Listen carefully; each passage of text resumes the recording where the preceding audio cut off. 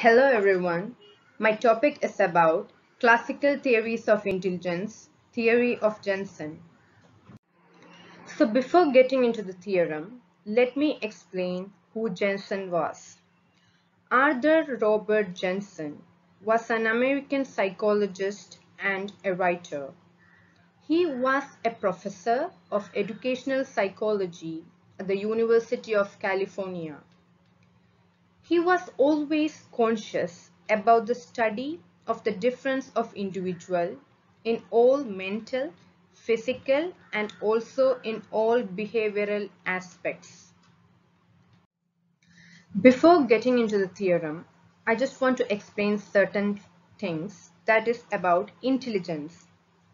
Intelligence is a status at which a person is capable of acquiring knowledge and applying that knowledge and skills in real life. For example, a person's life consists of applying the acquired knowledge into real life. Now here, theory of intelligence is divided into two, that is, one, factor theories, two, cognitive theories. And I am going to deal with cognitive theories. Under cognitive theories, Jensen theory comes. So now let's get into the theorem. Here he says that the function of mind actually depends upon the type and degree of intelligence one has. Jensen says intelligence consists of two level abilities, level 1 ability and level 2 ability. Level 1 ability is known as associative learning and level 2 ability is known as cognitive learning. Here, level 1 consists of short-term memory, rote learning, attention. So I am going to explain this term one by one. That is, first one is short-term memory. Short-term memory is being able to adapt information or is capable of adapting information, and if properly rehearsed, the information will last long. The next is rote learning. Rote learning is a method of learning by heart or learning without understanding the meaning. And the next is attention. It is important to be keen about the action we are dealing with. So that's all about level 1 ability. That is, level 1 ability is known as associative learning and it consists of short-term memory, rote learning and attention. Next is about level 2 ability. Level 2 ability is known as cognitive learning, which consists of abstract thinking, symbolical thought and use of language in problem solving. So the first one is abstract thinking. Abstract thinking is the ability to observe information from our sense and to make connection to the wider world. The next is about symbolical thought. Symbolical thought thinks about objects and events that are not within the immediate environment.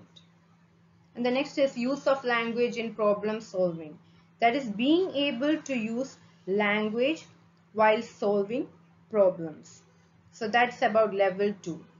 Level 2 ability is known as cognitive learning, which consists of abstract thinking, symbolical thought and use of language in problem solving.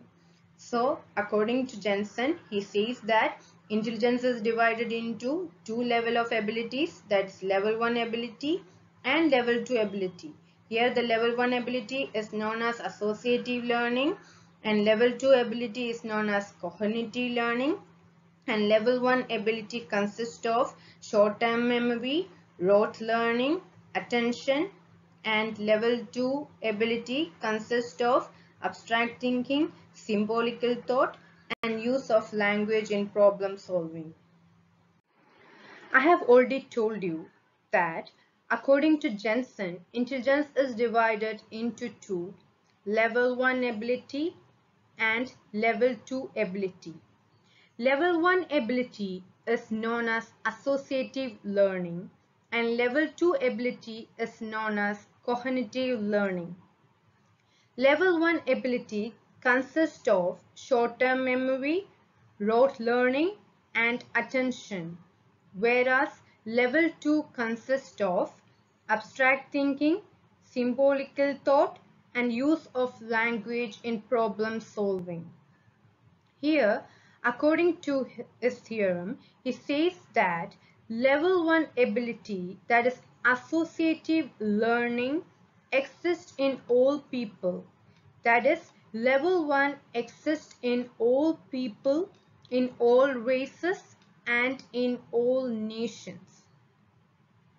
When it comes to level 2, that is cognitive learning, he says that it is more on white people than other races.